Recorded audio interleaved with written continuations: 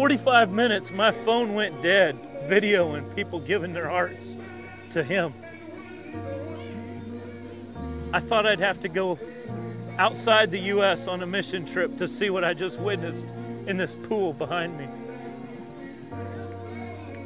If we would just be faithful, if we would just be faithful to what He has for us to do right here in our own backyard, He wants to do it here as bad as He wants to do it across the ocean. My name is Brooklyn Hill. I live here in Columbia, Missouri. And before the Grace Tour came in 2015, I had grew up in a church home, but didn't really abide by that stuff.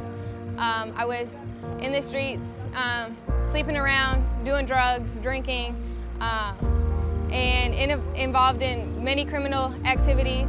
Since the Grace Tours come, I've came a long way, and especially in these past 2-3 months, where I have no longer been drinking, drugs has been out of my system, and I'm just on a path for God, and I'm involved in 2 churches, about to make it 3.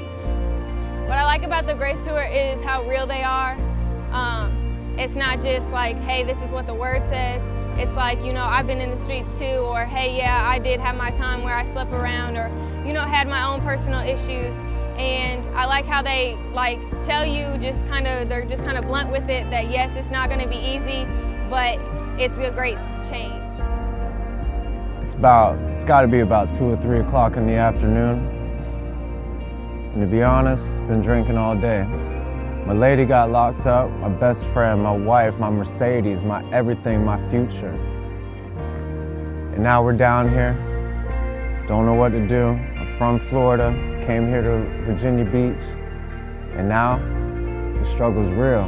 We're sitting here wondering what we're gonna do next. But the last couple dollars in our pocket, we're about to go to the 7-Eleven and buy beer with. But instead, something came upon me and said, yo, no. All of a sudden, out of the middle of nowhere, the grace of our Father comes through, just steps out, hands us pizza and not a brew, orange soda. That's what we needed. It was on point. Father God is amazing. Even when all this is going through, man, He's in touch with you. Today when I came in here, it affected me because I know what He said was true. You've got to fully surrender, you know, because this isn't the end unless you want it to be. I know, because I've been an addict since I was 13, abused, raped, beaten, abused in every way you can think, and tried to kill myself because I just didn't want to be here. I never thought my life could be like this. God has opened so many doors. So many. Life is good. I've been a little lost in my life. Been through, you know, rough times, tribulations growing up, making the right decisions.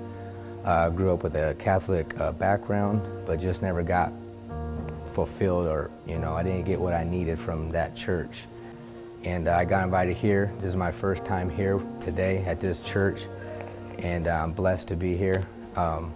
Heard some sermon talking, Jeremy, and a lot of what he had to say touched me. And when he asked to step up, I was scared. I don't know why I was scared, but I was terrified, to be honest with you. I was sweating, but I just knew I'd been praying for this, and I had to stand up and make a decision, and I did. And I'm so blessed and so happy I did, because I got baptized today, and it feels great.